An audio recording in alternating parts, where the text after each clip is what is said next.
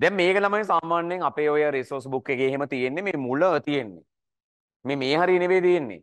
අර පරිණාමයේ එහෙම ඉවර වෙලා තියෙන්නේ. ඒ හරිය තියෙන්නේ. හරිද? එතකොට අර ඒ දවස්වල මට මතකයි ඔය දරුවෝ චිට්ටුත් ඒ වෙලාව අහලා තිබ්බස් ඔය දෙබිදුන් සුචි කරන්නේ නැද්ද ඒක මිස් වුණා නේද කියලා. ඒක මිස් වුණා නෙවෙයි. ජීවීන්ගේ ලක්ෂණ දන්නේ නැතුව කොහොමද බං දෙබිදුන් සුචි කරන්නේ? ඒ රිසෝස් බුක් එක හදන මිනිස්සු හරිද? ජීවීන්ගේ ලක්ෂණ ඉවරුනාට පස්සේනේ දෙබිදුන් සුචි තියෙන්නේ. හරි එහෙනම් මේක ළමයි දැන් තමයි කරන්න පුළුවන් හරිය. මීට කලින් දෙබිදුන් සුචි කරන්න බෑ. දරුවනේ මේ දෙබිදුන් සුචියක් කියලා කියන්නේ මතක තියාගන්න මේක ළමයි අපි ජීවින්ව හඳුනා ගන්න භාවිතා කරන පොඩි සටහනක් විතරයි එච්චරයි. මේකට මේ ලොකුවට බය වෙන්න එපා. සුචිය කියන්නේ යතුරු කියන එක. ඒතර අපි මේකදී කරන්නේ ළමයි ජීවින්ව හඳුනා ගන්න හදන ළමයි පොඩි මේ සටහනක් තියෙනවා. පොඩි බෙදීමක් තියෙනවා. ඒ වගේ දෙයක් තමයි සාමාන්‍යයෙන් අපි දෙබිදුන් සුචියක් කියලා කියන්නේ. අපි ඒක කරලා බලමු. උදාහරණ ගොඩක් කරලා බලමු. ඊට පස්සේ ළමයි දෙබිදුන් සුචිය කරනකොට මම ඉස්සෙල්ලා මේකේ පොඩ වැදගත්කම කියන්න. මේකේ ළමයි සාමාන්‍යයෙන් අපි භාවිතා කරන්න ඕනේ මේ දෙබිදුන් සුචි වලට ජීවින්ගේ තියෙන ළමයිනේ බාහිර ලක්ෂණ. අභ්‍යන්තර ලක්ෂණ සාමාන්‍යයෙන් ගන්නෙ නෑ. ඒ කියන්නේ මතු පිටින් බැලුවට පස්සේ පේන බාහිර ලක්ෂණ තියෙනවනේ. බාහිර ලක්ෂණ වලින් තමයි සාමාන්‍යයෙන් මේක ළමයි හදන්නේ. ඒ කියන්නේ දැන් මෙන්න මේ වගේ ඒවා ගන්න පුළුවන්. පිහාටු වලින් ආවරණය වූ සමග්දරයි. ඒක හරි. ඒක පිටින් පේන තියෙන ලක්ෂණයන්නේ. හැබැයි මෙහෙම ලක්ෂණ ගන්න බෑ. වායව ශ්වසනය සඳහා පෙනහළු දරයි. දැන් අපිටම ජීවියෙක් බැලුවට පස්සේ පෙනහළු තියෙනවද නැද්ද කියලා පේනවද? එහෙම පේන්නේ නෑනේ. එහෙනම් බාහිර ලක්ෂණ තමයි සාමාන්‍යයෙන් ගන්නෙ. අභ්‍යන්තර ලක්ෂණ ගන්නෑ. හැබැයි සමහර ලාවට ළමයි ওই සමහර පොත්පත්වල පේපර්ස් වල දෙබඳු සුචි දීලා තියෙනවා. ඒවල ওই සාමාන්‍ය අභ්‍යන්තර ලක්ෂණ වගේ දාලා තියෙනවා. එහෙම දාලා තියෙනකොට නෑ මේක ගන්න බෑ කියලා හදන්න තු ඉන්න. එහෙම කරන්න බෑ. ඒක සාමාන්‍යයෙන් ගන්නේ මොන ලක්ෂණද? බාහිර ලක්ෂණ. ළමයි ඊළඟ එක තමයි දෙබඳුන් සුචියක් භාවිතා කරනවා නම් කවදාවත් දෙබඳුන් සුචියක් දිහා බලලා අපිට කියන්න බෑ ජීවින් අතර තියෙන පරිණාමික සම්බන්ධතාව. මේ ජීවියට මෙයා තමයි පරිණාමිකව සම්බන්ධ වෙන්නේ. ඒතර මෙයා අතර පරිණාමික සම්බන්ධයක් තියෙනවා. මේ දෙන්න එකටමයි පරිණාමය වෙලා තියෙන්නේ. ඒ වගේ ළමයිනේ කිසිම කතාවක් අපිට සාමාන්‍යයෙන් දෙබඳුන් සුචියක් දිහා බලලා කියන්න බෑ. තේරෙනවද? හරි. ඒතර මේ තමයි ළමයි සාමාන්‍යයෙන් තියෙන මූලික දේවල් ටික. ඒ ටික ලියලා අපි උදාහරණ වලට යන්න. හරිද? රයිට්. ළමයිනේ එන්න දෙබෙදුන් සුචි වලට. මෙහෙම ගන්න.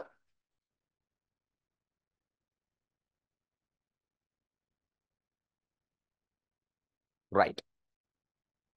ලියන්න මෙහෙම. ජීවින් හඳුනා ගැනීමට ජීවින් හඳුනා ගැනීමට ජීවීන් හඳුනා ගැනීමට සහ කාණ්ඩගත කිරීමට ජීවින් හඳුනා ගැනීමට සහ කාණ්ඩගත කිරීමට සුචි භාවිතා කරයි. සුචි භාවිතා කරයි. ජීවින් හඳුනා ගැනීමට සහ කාණ්ඩගත කිරීමට සුචි භාවිතා කරයි. ළමයිනේ ඉරක් අඳින්න හඳුනා ගැනීම, ඉරක් අඳින්න කාණ්ඩගත කිරීම. අපෙන් අහන මේ සුචිවල වැදගත්කම ලියා දක්වන්න. ජීවින හඳුනා ගැනීමයි කාණ්ඩගත කිරීමයි. ඊට පස්සේ ලියන්න.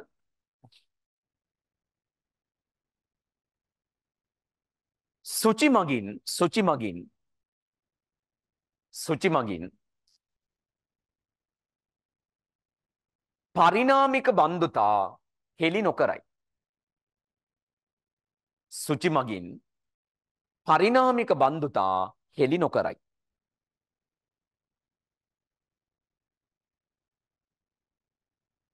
පරිණාමික බන්ධුතා හෙළි නොකරයි.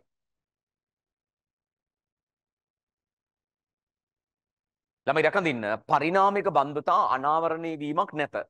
පරිණාමික බන්ධුතා හෙළි කිරීමක් නැත. රයිට්. ඊට පස්සේ ළමයිනේ දැන් ලෝකේ තියෙනවා ළමයි මේ සුචි වර්ග ගොඩක් තියෙනවා. දෙකට බෙදෙන සුචි. දෙකට බෙදෙන සුචි වලට තමයි දෙබෙදුන් සුචි කියන්නේ. ඒතර ඒ වගේ ළමයි සුචි වර්ග ගොඩක් තියෙනවා. ලෝකේ වැඩිපුරම තියෙන්නේ දෙකට බෙදෙන සුචි. දෙකට බෙදෙන සුචි කියන්නේ මොනවද? දරුවනේ දෙබෙදුන් සුචි. හරිද? ඊට පස්සේ ලියන්න.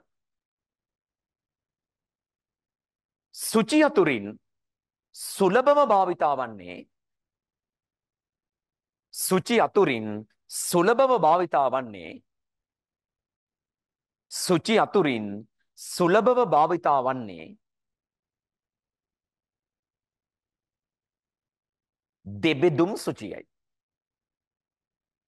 සුචි අතුරින් බහුලව භාවිතා වන්නේ සුලභව භාවිතා වන්නේ දෙබෙදුම් සුචියයි.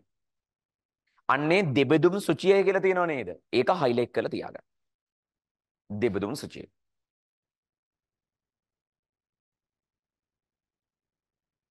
හරි. අර ළමයි මේ මම මේ මතක් වෙච්ච ඉන්න තමයි කියන්නේ අර අපි දැන් මේ මාසේ ඔකට ටියුට් එකක් දුන්නා නේද?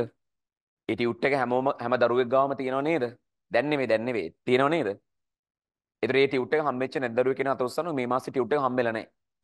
නැති වෙන විදියක් නැහැ. හැමෝටම හම්බෙලා තියෙන කොහොමත්. ඔන්ලයින් එකේ දැන් ඇවිල්ලා තියෙන ටියුට් කොහොමත් ඈ. ඒ ටියුට් එක ඕනේ වෙනවා ලබන සිකුරාදා වැඩේට ඈ. ඒකේ තමයි තියෙන ළම මේ වැඩේ තියෙන්නේ. ශාක රාජධානියේ තියෙනවනේ. ඒකට ඕනේ වෙනවා. ඒක අනිවාර්යෙන්ම තියාගන්න. හරි. ඒතර මේ දරුවෝ චිට්ටේම එවලා තිබ්බා මම ඒකනේ පොඩ්ඩක් සලකා බලන්න. ලබන සිකුරාදා ඒක ක්ලාස් එක තියෙන විදිහ, ඒක ටයිම් එක කොයි වෙලාවෙ ඉඳන් කොයි වෙලාව වෙනකන්ද තියෙන්නේ. ඒක හැම කාරණයක්ම ඔකට ඉව ගෲප් එකේ දැනුවත් කරන්න. ඒ හින්දා මේ කලබල වෙන්නේ නැතුව ඉන්න. හරි. අපි දැන් කෙලින්ම ළම සුචි එකට ගිහිල්ලා සීන් එක බලමු හොඳට අහගන්න. right. මම ගන්නවා ළමයි ජීවින් සෙට් එකක්. අපිට ළමයි කවදාවත් විභාගෙදී සුචියක් හදන්න දෙන්නේ නැහැ. බය වෙන්න එපා. සුචියක් හදන්න දෙන්නේ. ඇයි සුචියක් හදන්න දෙන්නේ නැත්තේ? අපිට කවදාවත් එක්සෑම් එකේදී කොල්ල සුචියක් හදන්න දෙන්නේ නැහැ. අපිට දෙන්නේ එයාලා සුචියක් දීලා අපිට ජීවින්ව ඇතුළත් කරන්න කියලා දෙනවා. ඇයි අපිට සුචියක් හදන්න කියලා දෙන්නේ නැත්තේ? මේ පුතා හදන සුචියට වඩා මේ පුතා හදන සුචිය වෙනස්. ඒ දෙන්නටම වඩා මේ පුතා හදන සුචිය වෙනස්. ඒ තුන් දෙනාටම වඩා මේ මෙතන ඉන්නවන ළමයි මේ හැමෝගෙම වෙන වෙන සුචි තියෙන්නේ. කොපි කරොත් එකම එක තියෙයි නැත්තම් වෙන වෙන ඒවා තියෙන්නේ. ඒ හින්දා දැන් ලංකාවේ ළම හදන්න බෑ ඉතින් එක එක දේවල් හදනනේ. ඒ හින්දා ඒ කට්ටිය සුචියක් දෙනවා. අපිට ඒක අසර දාගන්න පුළුවන් වුණා නම් ඒ ඇති. හරිද? right. මං කෙලින්ම ළමයි අපේ පළවෙනි සුචිය හදලා පෙන්නන්න. මං ගන්නම් ජීවින් සෙට් එකක් අපි පෘෂ්ඨවංශින්ගෙන් පටන් ගමු පෘෂ්ඨවංශින්ගෙන් පටන් ගමු. මම මාළු සත්තු කීප දෙනෙක් ගන්නවා. නයා, වඳුරා, බලයා, ගෙම්බා, මෝරා, කටුස්සා. හරි. දැන් කවුද ජීවියෝ ටික? නයා, වඳුරා, බලයා, ගෙම්බා, මෝරා, කටුස්සා. හරිද? දැන් ඔකට ඊනම මේ වගේ ජීවින් දුන්නාට පස්සේ දෙබඳුන් සුචි කරනකොට හැම දරුවෙක්ම අහගන්න මේ වෙලාවෙ නම් වෙන කරන්න එපා, පිස්සු කලින්න නම් එපා, ෆෝන් එක පැත්තකින් තියාගන්න ළඟන ඇහුව එනලා පොළවේ ගහනවා. හරිද? මෙන්න මේ වගේ ළම ජීවින් සෙට් එකක් තියෙනවා. මේ ඔක්කොම කවුද? පෘෂ්ඨවංශී. මේ ඔක්කොම පෘෂ්ඨවංශී. මෙයා මොකෙද්ද? උරගේ. මෙයා මොකෙද්ද? ශීරපාය. මෙයා මොකෙද්ද? අස්තික මත්ස්‍ය. මෙයා මොකෙද්ද? ගෙම්බෙක් නෙවෙයි යකෝ, උභය ජීවියෙ. මෙයා මොකෙද්ද? කාට්ලේජ මත්ස්‍ය. මෙයා කවුද? උරගේක්. උරගේක්නේ කටුස්සා කියන්නේ. හරි.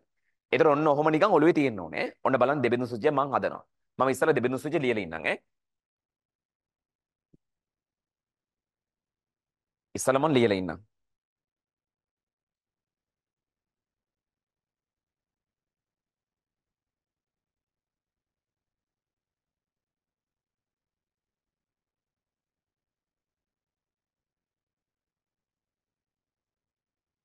කොරල රහිත ග්‍රන්ථි සහිත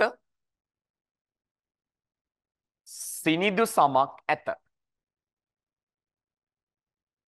කොරල රහිත ග්‍රන්ථි සහිත සිනිදු සමක් ඇත. එතර අනිත් එක ඔන්න ඊළඟ ලක්ෂණේ කොරල රහිත ග්‍රන්ථි සහිත සිනිදු සමක් නැත. ඔහොම තියන්න. අංක 2 කොරල වලින් ආවරණය වූ සමක් ඇත. කොරල වලින් ආවරණය වූ සමක් නැත. කොරල වලින් ආවරණය වූ සමක් නැත.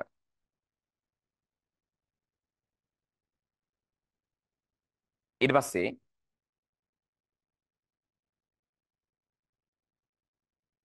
පිදානයක් ඇත, පිදානයක් නැත.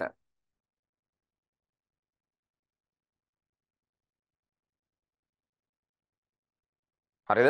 ඊට පස්සේ 4 රෝම වලින් වැසුණු සමක් ඇත. රෝම වලින් වැසුණු සමක් නැත. 4 ඔන්න 5 මෙතන. 5 මෙතන. ගාත්‍රා දරයි ගාත්‍රා නොදරයි. හරි. ඔන්න බලා ගන්න.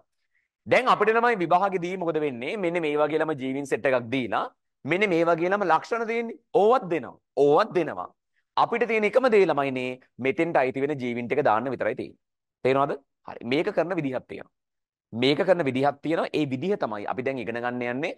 වෙන වැඩ නම් කරන්න එපා, පිස්සු වැඩ නම් කරන්න එපා. මොකද ළමයිනේ විභාගෙදී ඔය අපි ඉගෙන ගත්ත වංශවල ලක්ෂණ ලියා දක්වන්න ඒ වගේ මොනවත් ප්‍රශ්න දෙන්නේ නැහැ. කෙලින්ම දෙන්නේ මෙන්න මේකයි. මේක තමයි ඩයිවර්සිටි. එච්චරයි. ළමයි ඔන්න බලන්න පළවෙනි එක. කොරල රහිත, ග්‍රන්ථි සහිත සිනිඳු සමක් ඇත. මේ කාගේ ලක්ෂණයේද? ඔබේ ජීවින්ගේ ලක්ෂණේ. ඔබේ ජීවින්ගේ ලක්ෂණේ. දැන් මේ කට්ටියගේ ළමයිනේ කවුද ඉන්න ඔබේ ජීවියා? මෙයාද එකම කෙනා කවුද? ගෙම්බා. එකම කෙනා කවුද? ගෙම්බා. දරුවනේ දෙබෙදුන් සුචියක ළමයිනේ ජීවීගේ නමක් ලියනවා නම් නමක් ලියන්නේ එතෙන්ට අයිති වෙන එකම ජීවියා ඌනම් විතරයි. දැන් මෙතෙන්ට අයිති වෙන එකම ජීවියා කවුද? ගෙම්බා විතරයිනේ. වෙන කවුරුත් අයිති වෙනවද? නෑනේ. එහෙනම් ගෙම්බා කියලා ලියන්න පුළුවන්. එහෙනම් අපි ලියනවා ළමයිනේ ගෙම්බා. ඔන්න ගෙම්බා කියලා ලියනවා. වැඩේ හරි. දැන් ගෙම්බ ළමයි එතෙන්ට අයිති වෙනකොට මෙතන ඉන්න. දැන් ගෙම්බ එතෙන්ට අයිති ඉන්නේ. ගෙම්බ එතෙන්ට අයිති නම් ආයෙ ළමයි ගෙම්බ දිහා බලන්නවත් එපා. ඌව කපලා දාන්න. ගෙම්බ ඉවරයි. එහෙනම් දැන් කොරල රහිත ඔන්ලයින් ළමයි බලා ගන්න. ග්‍රන්ථි සහිත සිනිඳු සමක් නැහැ. නැත්තේ කාගේද? අනිත් සෙට් එකේම නැහැ. එහෙනම් කවුද අනිත් සෙට් එක? ණයයි, වඳුරයි, බලයයි, මෝරයි, කටුස්සයි. උන්ගේ තියනවාද ඒ වගේ සමක්? නැහැ. එහෙනම් ළමයිනේ මේ ලක්ෂණයට ඉතුරු ජීවිය 5 දෙනාම අයිති වෙනවා.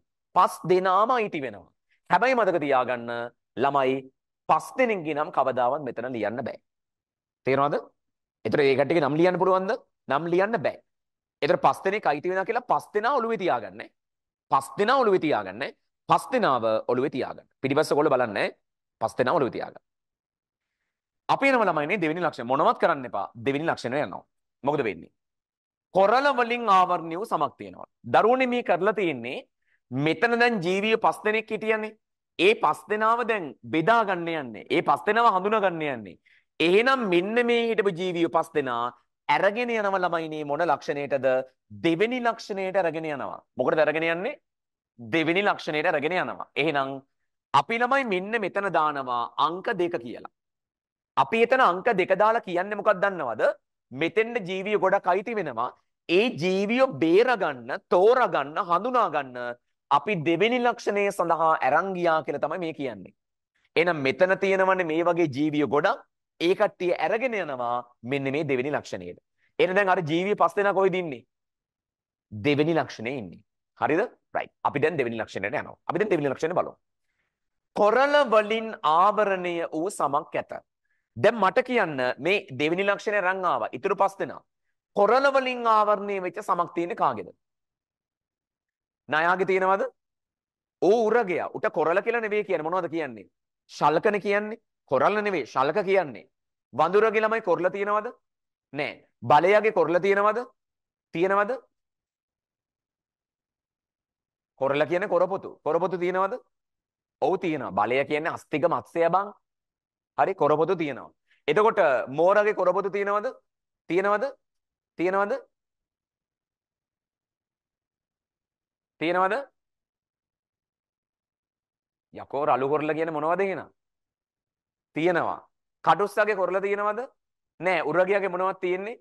ශල්ක තියෙන්නේ. කොරලා කියලා කියන්නේ නෑනේ. හා එහෙනම් ළමයිනේ කොරල වලින් වැහිච්ච සමක් තියෙන්නේ කාටද? කාට තියෙන්නේ? මෝරටයි කියන්න මෝරටයි බලයටයි. දැන් මෙතන මෝර බලය කියලා ලියන්න පුළුවන්ද? මෝර බලය කියලා ලියන්න පුළුවන්ද? බෑ. ඇයි ලියන්න බැරි? දෙන්නෙක් ඉන්නකොට ලියන්න පුළුවන්ද? පුළුවන්ද? බෑ. එහෙනම් මතක තියාගනින්න මෙතන කවුද ඉන්නේ? මෝරයි බලයයි ලියන්න එපා. පැන්සලෙන් ලියාගත්තට කමන්නේ. ඇත්තටම ලියන්න එපා. අපි පැන්සලෙන් ලියමුකෝ මෝරා බලය. පැන්සලෙන් ලිව්වා මෝරා බලය. හරිද? එතකොට දැන් කොරපොත වලින් ආවරණය වෙච්ච සමක් නැහැ. කාගෙද නැත්තේ? දැන් මෝරා ලියන්න බෑ. ලියලා ඉවරයි. එහෙනම් කවුද? කියන්න. ඔය කට්ටියට කිව්වොත් මේක සෙට් එක. ඔන්ලයින් ළමයි ගෙවල් ඉඳන් කියපල්ලා. නයාගේ වඳුරගේ කටුස්සගේ. එහෙනම් නයා වඳුර කටුස්සා මෙතන ඉන්නේ. පැන්සලෙන් ලියාගන්න මේ වගේ. පැන්සලෙන් ලියාගන්න මේ වගේ. නයා වඳුර කටුස්සා. හරිද? රයිට්. ළමයි අපි යනවා ඊළඟ ලක්ෂණය. තාම කලබල වෙන්න එපා. ඊළඟ ලක්ෂණය. මේක මෙහෙම ලියලා ඉන්න ඕනේ නැහැ. උඹලට මේක හතරක් පහක් කරපුවා මේක ඇඟට එනවා. මේ ඔක්කොම හදලා ඉවරයි ආයේ. දැන් ඉන්නේ මෙතන. පිදානයක් ඇත, පිදානයක් නැත. ඔන්න ඔය ලක්ෂණය මත වෙන් කරගන්න පුළුවන් මට කියන්න මෙන්න මේ සත්තු තුන්දෙනාවද නැත්තම් මෙන්න මේ ඉන්න මාළුව දෙන්නද? මාළුව දෙන්න නේද වෙන් කරගන්න පුළුවන් වෙන්නේ? ඈ කොල්ලනේ? ඔව්. මාළුව දෙන්න නම් වෙන් කරගන්න පුළුවන් වෙන්නේ ළමයිනේ මෙන්න මේ තුන්වෙනි ලක්ෂණය අරගෙන ගිහිලා තියෙන කාවද? මාළුව දෙන්න නේද? මාළුව දෙන්න නේද තුන්වෙනි ලක්ෂණය අරගෙන ගිහිලා තියෙන්නේ? ආයෙනම් මෙතනින් මේ පැන්සලෙන් ලියලා තියෙන මෝරා බලය මකලා දාන්න. මකලා අන්න එතෙන්ට දාන්න අංක 3 කියලා. අංක 3 කියලා දාන්න. අංක 3 කියලා දාන්න. මොකද්ද මේ කියන්නේ? ළමයිනේ කොරණ වලින් ආවරණය වෙච්ච සමක් තියෙන මාළුව දෙන්න තුන්වෙනි ලක්ෂණයට අරගෙන ගියා කියලා තමයි කියන්නේ. දැන් එන්න මේ පැත්තට. වෙන වැඩ නම් කරන්න එපා. බයිල නම් ගහන්න බෑ. ළඟට එලා පයින් ගහලා යන්න ආයි. හරිද? ඇයි මෙච්චර මේ වැදගත් කියලා කිව්වා? සමහරව මනෝපාල ගහන් ඉන්නවා. පිදානයක් තියෙනවා පිදානයක් නැහැ. දැන් මේ තුන්වෙනි ලක්ෂණයෙන් බෙදාගන්නේ මේ මාළුව දෙන්න. එහෙනම් මට කියන්න කාටද පිදානයක් තියෙන්නේ? ඈ ආස්තික මත්ස්‍යයා. ඒ කියන්නේ කාටද? බලයට. අන්න කෙලින්ම ලියන්න බලය. බලය. එතකොට ළමයිනේ එහෙම පිදානයක් නැත්තේ කාටද? මෝරා. අන්න කෙලින්ම ලිව්වා මෝරා. තේරුණාද? දැන් මාළුව දෙන්න හරි වෙන් කරගෙන ඉවරයි. අයි මාළුව බලන්නවත් එපා. ඔන්ලයින් ළමයි කබල දාන්න. කබල දාන්න. දැන් 3 දෙනෙක් ඉතුරු වෙලා තියෙනවා. කවුද 3 දෙනා? නායා වඳුරා කටුස්සා. ඒ කට්ටිය කොතනද ඉන්නේ? මෙන්න මෙතන ඉන්නේ. ළමයිනේ ඔන්න ඔය 3 දෙනා තමයි මෙන්න මෙතන වෙන් කරගෙන තියෙන්නේ. එන මේ 4 වෙනි ලක්ෂණයට අරගෙන ඇවිල්ලා තියෙන්නේ කාවද? ණයයි වඳුරයි කටුස්සයි. තේරෙනවද? එහෙනම් අපි මෙන්න මේ ටික මකලා දානවා. මකලා මෙන්න මෙතන දානවා අංක කීයද? අංක කීයද? 4. මොකද්ද මේකෙන් කියන්නේ? මෙතන ඉන්න ජීවියෝ සෙට් එක කොහෙට අරන් ගියාද? 4 වෙනි ලක්ෂණය අරගෙන ගියා කියලා කියනවා. හොඳයි. ළමයිනේ දැන් ඔය 3 දෙනාගෙන් රෝම වලින් වෙහිච්ච සමක් තියෙන්නේ කාටද? කාටද? වඳුරට. වෙන කාටවත් තියෙනවද? නෑ. එහෙනම් අපි ළමයිනේ මෙතන ලියනවා වඳුරා. හරි. එහෙනම් ළමයිනේ රෝම වලින් ආවරණය වෙච්ච සමක් නෑ කාටද? ණයයි කටුස්සයි. ළමයිනේ ඔන්න අපි පැන්සලෙන් ලියා ගන්නවා ණයා කටුස්සා. ඇයි අපි පැන්සලෙන් ලියාගන්නේ? ඇයි අපි පැන්සලෙන් ලියාගන්නේ? ඇයි පැන්සලෙන් ලියාගන්නේ? පෑන නැති හින්දාද? නෑ ඇයි ඒ? අපිට දෙන්නෙක්ගේ නම් ලියන්න බෑ. අමතක වෙයි කියලා අපි ලියා ගන්නවා ණයා කටුස්සා කියලා. එහෙනම් මෙන්න මේ ජීවියෝ දෙන්න විතරයි දැන් ඉතුරු වෙලා ඉන්නේ. අනිත් ඔක්කොලම වෙන් වෙලා ඉන්නේ. එහෙනම් මෙන්න මේ දෙන්න වැරගෙන යනවා කීවෙනි ලක්ෂණයටද? 5 වෙනි ලක්ෂණයට. එහෙනම් අපිට මේ පැන්සලෙන් ලියපෙක දැන් මකලා දාන්න පුළුවන් ළමයිනේ. මකලා ඔන්ලයින් ළම මෙතන දාන්න පුළුවන් අංක කීයද? අංක කීයද? අංක 5 කියලා දාන්න පුළුවන්. එහෙනම් අපි යනවා අංක 5ට ළමයිනේ. මට කියන කාටද ගාත්‍රා තියෙන්නේ? කාටද ගාත්‍රා තියෙන්නේ? ණයා කටුස්සා කටුස්සට ගාත්‍රා තියෙනවා. ළමයිනේ කාටද ගාත්‍රා නැත්තේ? ණයා. රයිට්. බොහොම දක්ෂ දරුවෝ ටිකක්. හරිද? ණයාට ගාත්‍රා නැහැ. දැන් මේ මොකද්ද කරේ? අර සත්තු ටික මේ ලක්ෂණ වලට පිටුවා. දැන් ඕටේ මේක දිහා බලාගෙන මේ ඉලක්කම් දාගෙන ගිහලා හරියන්නේ නැහැ. අපි ළමයිනේ මේ දෙබිදුන් සුචි කරමු. ගන්න උදාහරණ. උදාහරණ ගන්න. උදාහරණ ගන්න. ළමයිනේ ජීවිය සෙට් එක ලියන්න කමාදදා ඉස්සරහට ලියන්න. ණයා වඳුරා බලයා ගෙම්බා මෝරා කටුස්සා. ණයා වඳුරා බලයා ගෙම්බා මෝරා කටුස්සා. ඊට පස්සේ මේ ඉස්සරහා ඉලක්කම් අනම්මනම් මොනවද දාන්න එපා. ළමයිනේ මෙන්න මේ ලක්ෂණ ටික විතරක් ලියා ගන්නකො. මේ දෙකයි. එක කියලා දාලා මේ දෙක, දෙක කියලා දාලා මේ දෙක, තුන කියලා දාලා මේ දෙක, හතර කියලා දාලා මේ දෙක, පහ කියලා දාලා මේ දෙක. ටක් ගාලා ලියා ගන්න පල්ලෙහාට. ටක් ගාලා පල්ලෙහාට ලියා ගන්න. ඉස්සරහා ජීවින් අනම්මනම් මොනවත් ලියන්න එපා. ඒව මොනවත් ලියන්න එපා.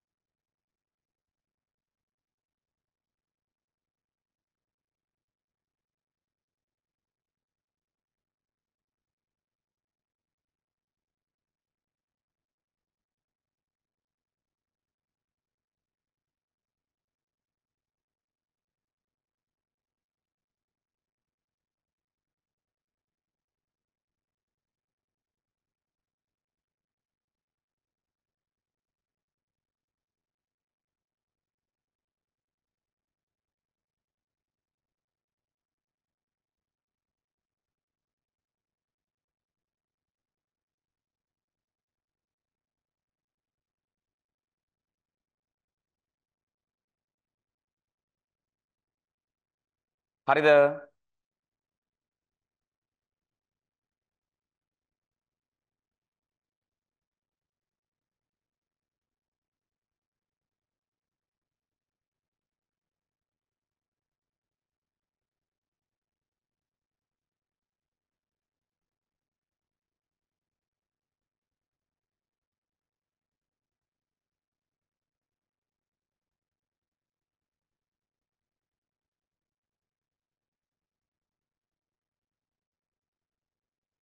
හරි.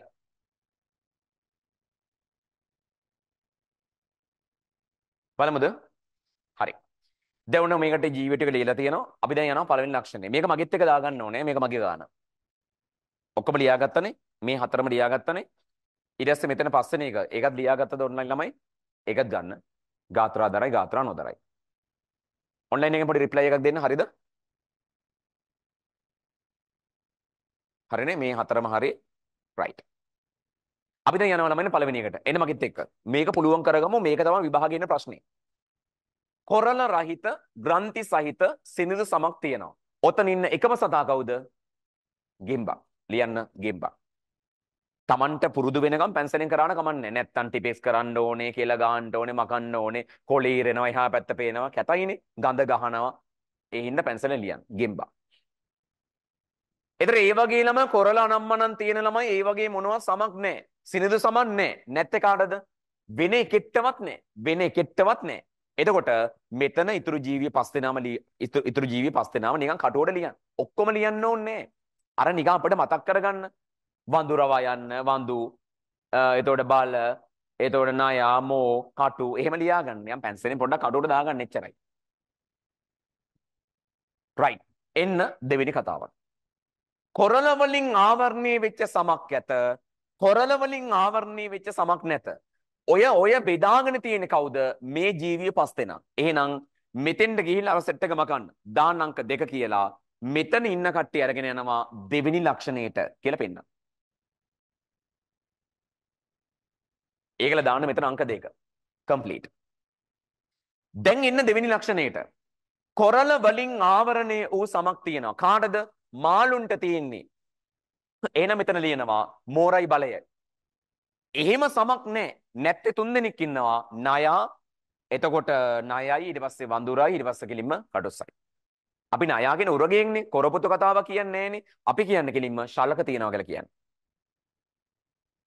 එනවා තුන්වෙනි එකට. පිදානයක් ඇත පිදානයක් නැහැ කියලා බෙදන්නේ කාවද? කටුස්සව වඳුරම නෙවෙයි. එහෙනම් කාවද? මෝර සහ බලයව. මෝර සහ බලයව. පිදානයක් තියෙනවා නම් අනිවාර්යෙන් බලය. පිදානයක් නැත්නම් අනිවාර්යෙන් මෝරා. එහෙනම් මේ තුන්වෙනි ලක්ෂණේ ඉන්නේ ළමයිනේ මෙන්න මේ සෙට් එක. එහෙනම් අපි මෙතෙන්ට දානවා අංක 3 කියලා. මෙතෙන්ට දානවා අංක 3 කියලා. මෙතෙන්ට දාන්න අංක 3 කියලා. එහෙනම් ළමයිනේ තුන්වෙනි ලක්ෂණයට අරගෙන ගියා ඒ දෙන්නව වෙන් කරගත්තා. දැන් අපි යනවා ළමයිනේ හතරවෙනි ලක්ෂණයට. එහෙනම් මෙතෙන්ට අපි අරගෙන ඉන්නේ කාවද? ළමයිනේ මෙන්න මෙතන ඉන්න ජීවිය තුන් දෙනාව. එහෙනම් මෙතෙන්ට දානවා අංක 4. හතරවෙනි ලක්ෂණය බලන්න කියලා මොකද වෙන්නේ? අපි යනවා මෙන්න මෙතෙන්ට. දැන් හතරවෙනි ලක්ෂණයට ගියා. රෝම වලින් වැසුණු සමක් ඇත. කාට තියෙන්නේ? වඳුරට. අපි කෙලින්ම ලියනවා වඳුරා. රෝම වලින් ආවරණය වෙච්ච සමක් නැහැ. නැත්නම් කාටද? ණයාටයි කටුස්සටයි. දැන් ඒ දෙන්න වෙන් කරගන්න අපි යනවා පස්වෙනි ලක්ෂණය. එහෙනම් මෙතෙන්ද දානවා අංක 5 කියලා. පස්වෙනි ලක්ෂණයට යන්න කියලා කියන්නේ. අපි යනවා මේ කට්ටිය අරගෙන 5ට. එන ගාත්‍රා දරන්නේ කවුද දරුවනේ? කටුස්සා. ගාත්‍රා දරන්නේ නැත්තේ කවුද? අන්න කෙලිම ළමයි ණය.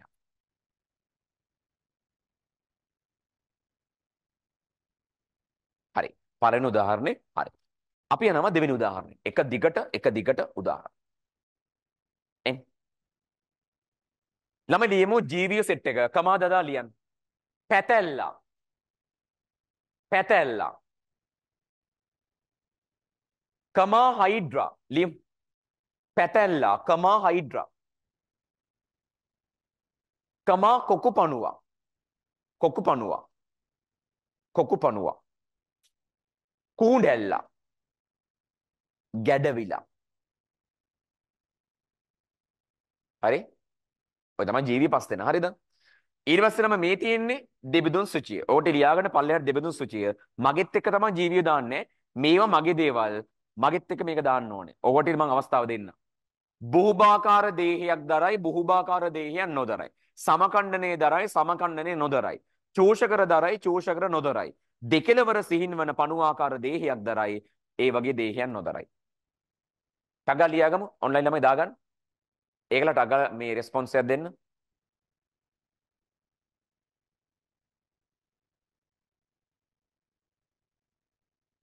අලුත් අවුරුද්දේ වැඩ අල්ලන්න නැකතරක් දෙන්න ඕන. රෑ 12ට විතර දෙදුන් සුචිය.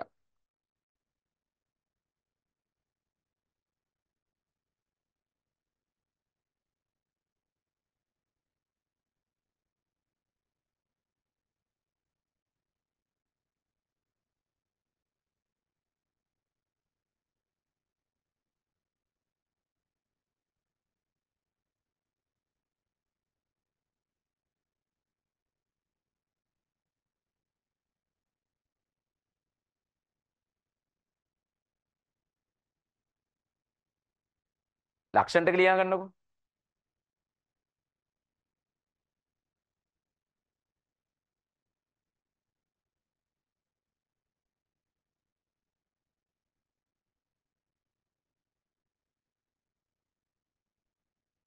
හරිද? ඉවරයිනේ. දැන් බලත් අර මට වැඩිය කම්මැලි මුං. කමා විතරයි තියෙන්නේ පොතේ. මොනවත් ලියලා නැහැ.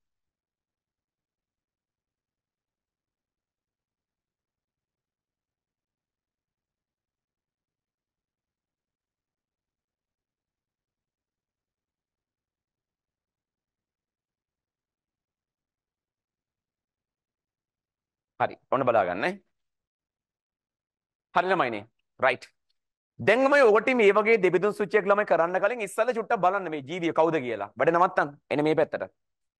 ළමයි පැතල්ල කියන්නේ කවුද? පැතල්ල කියන්නේ කවුද? ප්ලැටිහෙල්මින්තස් කෙනේ. හයිඩ්‍රා කියන්නේ නිඩාරියාවේ. කොකොපණුව කියන්නේ නෙමටෝඩාවේ. කුණ්ඩැල්ල කියන්නේ ඇනලීඩාවේ. ගැඩවිලා කියන්නේ ඇනලීඩාවේ. ඔය සරල අවබෝධය ඉන්න ඕනේ ඈ. දැන් මේ වගේ අවබෝධය එහෙම එනවනම් තාම ඒ ලෙවල් වලට ඇවිල්ලා නැහැ. ගැඩවිලා කියන්නේ පණුවේ. කොකොපණුව කියන්නේ පණුවේ. කුණ්ඩැල්ල කියන්නේ ලේ උරා බොන සතෙක්. හරිද? තාම බයෝ වලට ඇවිල්ලා නැහැ. තාම ඕ ලෙවල් කාලේ නේ ශිෂ්‍යත්ව කාලේ ඉන්නේ. හරි. දැන් අපි මේ සෙට් එකට යනවා. දැන් මේ සෙට් එකේ මේ ජීවින්ගේ දරුවනේ අහගන්න ඔන්ලයින් ළම බලාගෙන වෙනවෙන්නම් කරන්න එපා. බුහුභාකාර දේහයක් දරයි. කවුද? හයිඩ්‍රා. වෙන කවුරුත් ඉන්නවද? වෙන කවුරුත් නැහැ. එහෙනම් බය නැතුව ලියන්න පුළුවන්. කවුද? හයිඩ්‍රා. මගෙත් එක්ක ලියන්න.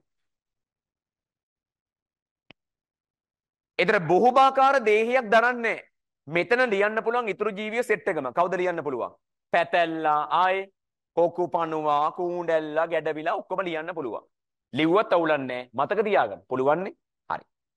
දෙවෙනි එක සමකණ්ඩනයේ දරයි. ළමයිනේ මෙයා වෙන් කරගත්ත නිසා ඉතුරු ජීවියෝ ටික තමයි මෙන්න මෙතෙන්ද කියලා වෙන් කරගෙන තියෙන්නේ. හරිද? එහෙනම් අපි මෙතෙන්ද දානවා අංක කීයද? අංක 2. මෙතන ඉන්න කට්ටිය අංක 2ට අරන් ගියා කියලා තමයි මේ කියන්නේ. හරි? හොඳයි. එතකොට දැන් හයිඩ්‍රා වෙන් කරගෙන ඉවරයි. එයා කපලා දාන්නේ. එයා ඉවරයිනේ. එයා කපලා දාන්න. දැන් ඉතුරු ජීවියෝ ටික මෙතෙන්ට අරගෙන යනවා. සමකණ්ඩනයේ දරයි. කවුද සමකණ්ඩනයේ දරන්නේ? ඇනලීඩාව කියන්නේ කවුද? කූඩැල්ලයි ගැඩවිලයි. එහෙනම් මෙතන දෙන්නෙක් ඉන්නවා. පැන්සලෙන් පොඩ්ඩක් තියාගන්න එක හොඳයි. කූඩැල්ලයි ගැඩවිලයි. පැන්සලෙන්. එතකොට සමකණ්ඩනයේ නොදරයි. කවුද? ඉතුරු දෙන්න. කවුද ඉතුරු දෙන්න? කියන්න. වැද්දා මොකද? කොකු පණුවයි පැතැල්ලයි. අන්න පැතැල්ලයි කොකු පණුවයි. ඒවා නිකන් පැන්සලෙන් පොඩක් අඩුවට තියාගන්න. එච්චරයි. ඔහොම තියන්නකෝ කලබල වෙන්න එපා. දැන් ජීවින් ලියන්න බෑ. දෙන්න ඉන්නවා. නිකන් පැන්සලෙන් ලියලා තියාගන්න දුවෝ. එන්න තුන්වෙනි ලක්ෂණේ. දරුවනේ චූෂකර දරයි චූෂකර නොදරයි කියලා බෙදාගෙන තියෙනවා. පේනවනේ. එහෙම බෙදා ගන්න පුළුවන් ළමයි කූණ්ඩැල්ලයි ගැඩවිලයිද පැතැල්ලයි කොකුපණුවයිද? අපේ සිලබස් එකට අනුව අපි දන්න තීරියට අනුව කවුද බෙදන්නේ? කූණ්ඩැල්ලයි ගැඩවිලයි. එහෙනම් මේ කූණ්ඩැල්ල ගැඩවිලා මකලා මෙතන දාන්න පුළුවන් අංක කීයද? අංක 3. ඒ කියන්නේ තුන්වෙනි ලක්ෂණයේදී මේ කට්ටිය බෙදා ගන්නවා. එහෙනම් චෝෂකර දරන්නේ කූඩැල්ලා. නොදරන්නේ ගැඩවිලා. රයිට්. අපි යනවා ළමයිනේ හතරවෙනි ලක්ෂණේ. දෙකලවර ළමයි සිහින් වන පණුවාකාර දේහේ කවුද මේ බෙදාගෙන තියෙන්නේ? පැතැල්ලයි කොකුපණුවයි නේද? එහෙනම් අපි මේක මකනවා. මට ඔන්ලයින් ළමයි කියන්නේ මෙතන දාන්න ඕනේ ඉලක්කම කීයද? ඉලක්කම කීයද දාන්න ඕනේ? 4 දාන්න ඕනේ. ඒ කියන්නේ හතරවෙනි ලක්ෂණයේදී මේ කට්ටිය බෙදාගත්තා කියලා කියන්නේ. එහෙනම් මට හොඳ බබාලා වගේ කියන්න දෙකලවර සිහින් වන පණුවාකාර දේහයේ තියෙන කාටද? කොකුපණුවට. එතකොට ඒ වගේ දේහේ නැත්තේ කාටද? පැතැල්ලට. ඔන්න ස්ටෝරිය. හරි. කොහොම මේක හරි ඉබු කට්ටිය අතෝසන්. මන්නේ හැදුවේ මං ලැජ්ජ නැන් දතෝසන්. හරිද? රයිට්. එන මේ පැත්තට. අපි තව එකක් හදමු ඈ. ඔයාලට එකක් දෙන්නම් ඈ.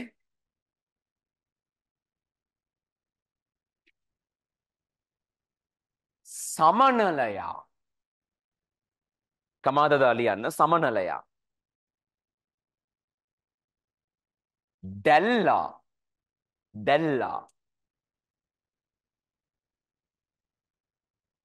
ඉස්සා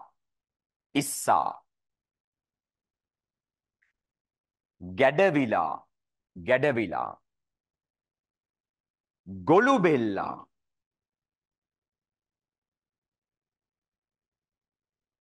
සමනලයා දැල්ලා ඉස්සා ගැඩවිලා ගොළුබෙල්ලා. රයිට්. ඔන්න දෙබිදුන් සුචිය ඈ ලියා ගන්නවා.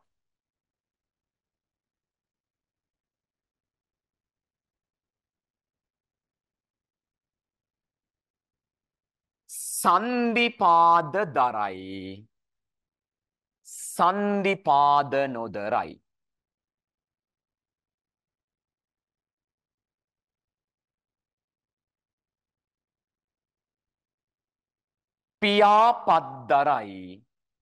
පියාපත් නොදරයි.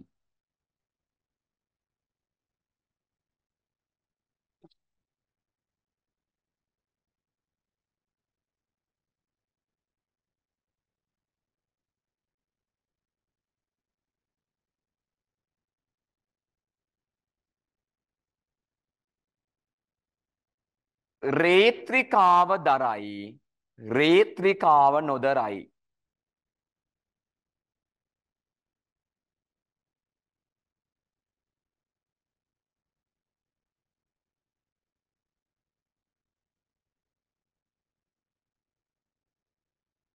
බාහිර කවචයක් දරයි. බාහිර කවචයක් නොදරයි. බාහිර කවචයක් දරයි බාහිර කවචයක් නොදරයි. රයිට්. මම අවස්ථාව දෙන්න ඕකට මම විනාඩි 3ක් විතර දෙන්න. ඔටි දෙබිඳු සුචය හදන්න. වරදින්න පුළුවන් කිසිම ප්‍රශ්නයක් නැහැ. වැරදීම් වෙන එක සාමාන්‍ය දෙයක්. පැටලෙන්න පුළුවන් ළමයිනේ අතපසු වීම වෙන්න පුළුවන් අඩුපාඩු වෙන්න පුළුවන්. හරියන්නේ නැති වෙන්න පුළුවන්. ඒවා කිසිම ගැටලුවක් නැහැ. ඔකට හදන්න. සමහර ළමයි මම මේක ලියලා ඉවර වෙනකොට හදලා ඉවරයි.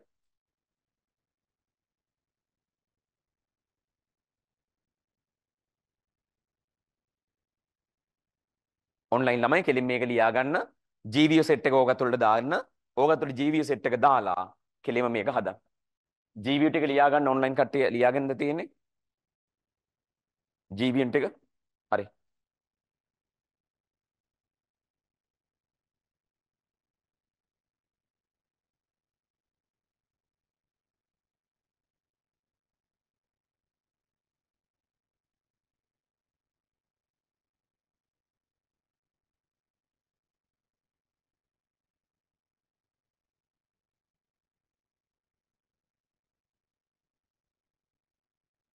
ද ඔන්ලයින් එකේ හදලා ඉවරයි නං. ටක් ගාලා ෆොටෝ එකක් ගහුවා දැම්ම chat එකට.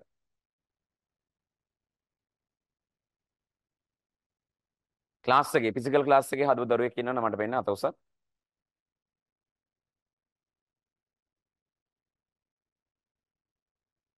අ අ අ අ අ අ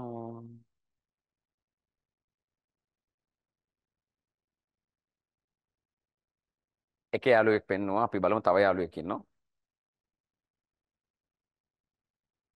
නෑ.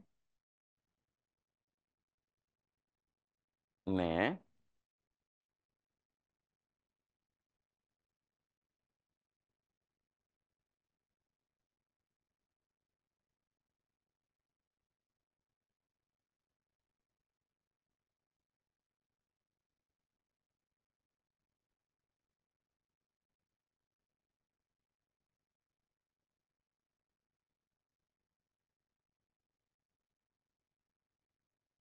හරි. හරි. හරි. දිලිප් මොකද තාත්තේ ඔන්ලයින් එක දානවා? ඔන්ලයින් එකේ ළම ෆොටෝ එකක් එහෙම ගහලා දාන්න පොඩ්ඩක් හරිද? සෙල්ෆි එකක් ගහලා උඹලගේ එකක් දාන්න එපා හරිද? දෙබිදු සුචියක් දාන්න. හරි. මම මේ ළමයි කීප දෙනෙක්ගේ ළමයි බැලුවා ඔක්කොගෙන් බලන්න වෙලාවක් නැහැ. ඒ හින්දා මේ මම දෙබිදු සුචිය හදන්නම් ඈ. බය වෙන්න එපා මේවා පට්ට ලේසි වරදින්නේ හරිද? පොඩි මේ චූටි ටොයිස් කතාවක් කියන්නේ ඔලුවට ගියා නම් ඉවරයි. හරි. සමනලය කියන්නේ මොකෙද්ද? සමනලය කියන්නේ මොකෙද්ද? ආත්‍රපෝඩාවේ. එතකොට දැල්ලා කියන්නේ මොලස්කාවේ. ඉස්ස කියන්නේ ආත්‍රපෝඩාවේ. ඒව මතක නැතුව නම් පුතේ කරන්න බෑ. හරිද? ගැඩවිලා කියන්නේ ඇනලීඩාවේ. ගොළුබෙල්ලා කියන්නේ මොලස්කාවේ. හරි. සන්ධිපාද දරයි. කවුද? ආත්‍රපෝඩාවනේ. කවුද මෙතනින් ආත්‍රපෝඩාව? සමනලයා. අය ඉස්සා. කවුද නොදරන කට්ටිය? ඉතුරු සෙට් එක. ඉතුරු සෙට් එක කියන්නේ දැල්ලා. ඊළඟට ගැඩවිලා. ඊළඟට ගොළුබෙල්ලා. ඔහම දාගත්තා. පියාපත් දරයි පියාපත් නොදරයි. දැන් කවුද පියාපත් දරයි නොදරයි කියලා බෙදාගෙන තියෙන්නේ? මෙතන කුරුල්ලෝ නෑ නේසරදී පියාපත් දරන්න. කුරුල්ලෝ ලබ්බන් නෙවෙයි හරිද? මට කියහල්ල උඹලා පොඩි කාලේ ඉඳන් දන්න දේ. පියාපත් තියෙන කාටද මෙතන? සමනලය. එහෙනම් පියාපත් දරයි නොදරයි කියලා මේ බෙදාගන්නේ කාවද? මේ කට්ටිය නේද? එහෙනම් මෙතන දාන්න ඕනේ අංක කීයද? අංක කීයද? 2. එහෙනම් අපි දානවා මෙතන අංක 2 දෙවෙනි ලක්ෂණය බලන්න කියලා. එහෙනම් පියාපත් දරන්නේ කාගේද? සමනලයාගේ. පියාපත් නොදරන්නේ කාගේද? ඉස්සා.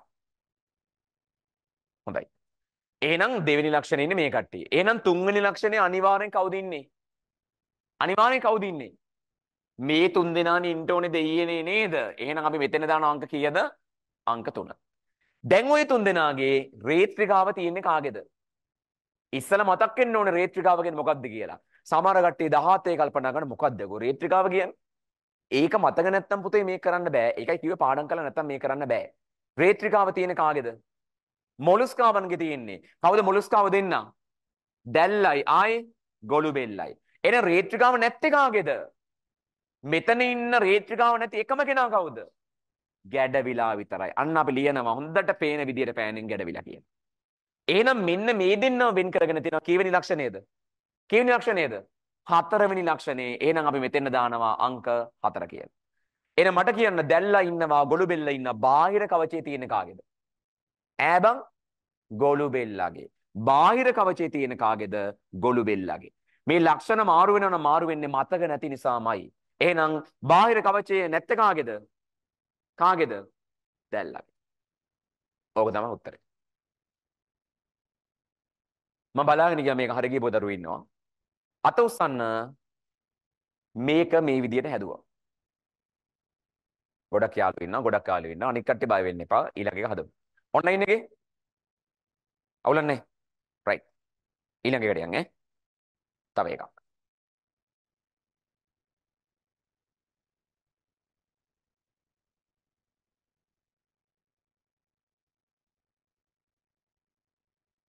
ඔන්න ඊළඟ එක. එවුග්ලිනා අප්පට සිරිගජ. එන්නේ කෙලින්ම ප්‍රොටිස්ටා වලින්. හරිද? එවුග්ලිනා. උල්වා. ඇමීබා.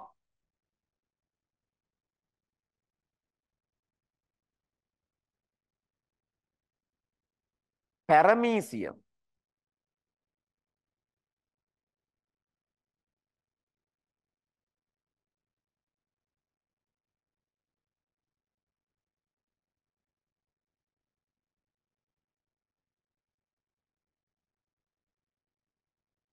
ජෙලිඩියම්. ජෙලිඩියම්.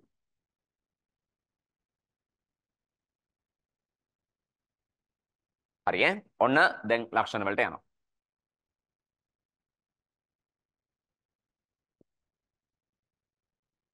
ඒක සෛලිකය බහුසෛලිකය. ඒක සෛලිකය බහුසෛලිකය.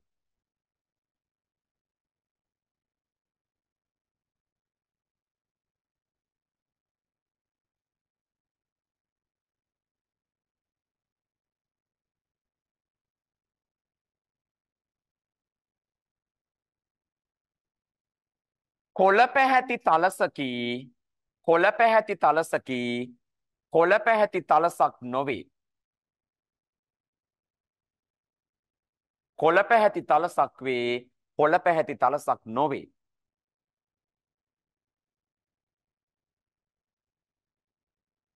චවිකාව දරයි චවිකාව දරයි චවිකාව නොදරයි.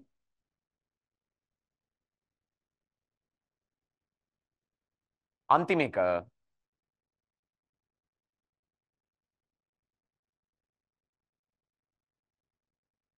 කශිකා දරයි කශිකා නොදරයි.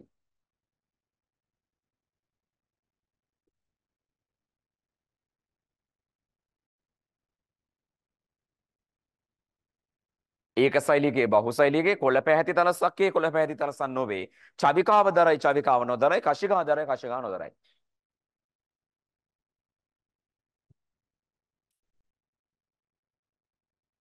ළමනේ ජීවිත ටික ලියා ගන්න කමා දාලා ඊට පස්සේ මෙන්න දෙබිඳු සුචිය තියෙනවා. ඒකට අතුලත් කරන්න. හදර ඉවර වෙච්ච කෙනෙක් මොකද වෙලා තියෙන අත උස්සන්න.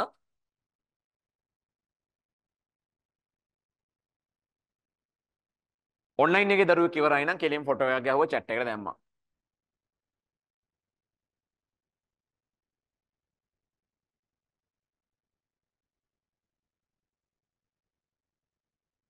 ලක්ෂණ මතක නැත්තම් බෑ. ලක්ෂණ මතක තියෙන්න ඕනේ.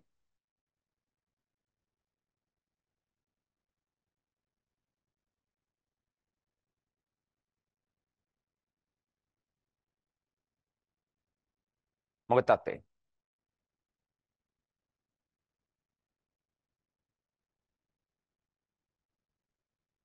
හරිද?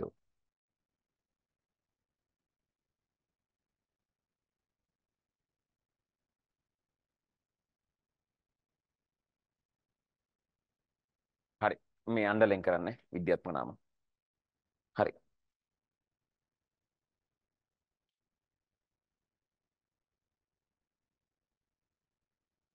හරි. පොඩ්ඩක් කරන්න.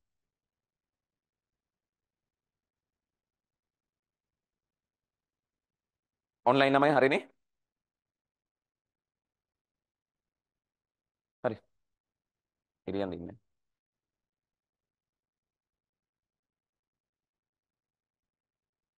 හරි. ඉරියන් ඉන්න ඕනේ.